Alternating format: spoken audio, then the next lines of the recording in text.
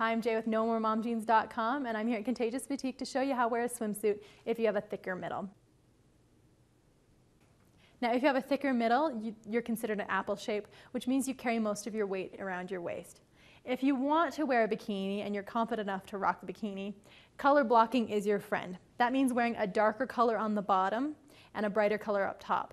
What this does is bring the attention up to your face and your chest area rather than around your middle, while the black minimizes the size around your waist. If you prefer a one-piece suit, again, choose a color blocked suit, one that has two different colors. From here down, you want to be black, and from here up, a different color. And any color that you like that's flattering on you and that makes you feel super confident is best. And that's how to wear a swimsuit if you're thick around the middle. I'm Jay with NoMoreMomJeans.com, and we'll see you next time.